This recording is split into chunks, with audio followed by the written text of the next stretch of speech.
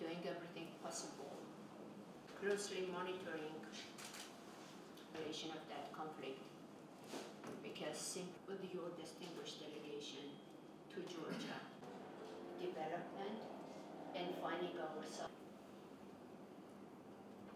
that are going to be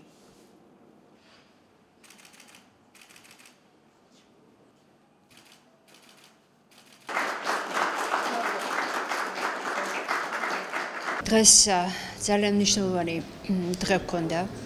საქართველოს თავდაცვის სამინისტრომ უმასპინძლა ამერიკის შეერთებულ შტატების თავდაცვის დეპარტამენტის სტრატეგიული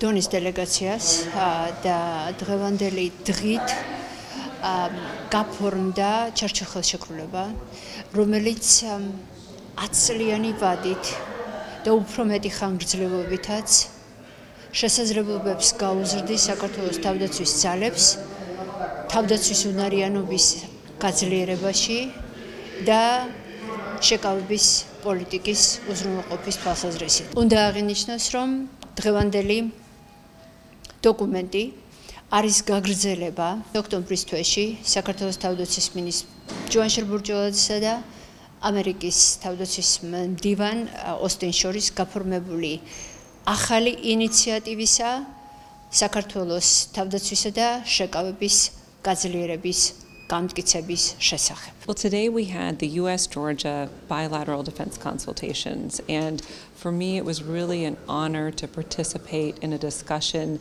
that advanced what for the United States is a strategic partnership. We just signed the bilateral concept to implement the Georgia Defense and Deterrence Enhancement Initiative. Now, this initiative is really a watershed moment for the U.S. and Georgia, and it was launched when Secretary of Defense Austin visited Georgia last October.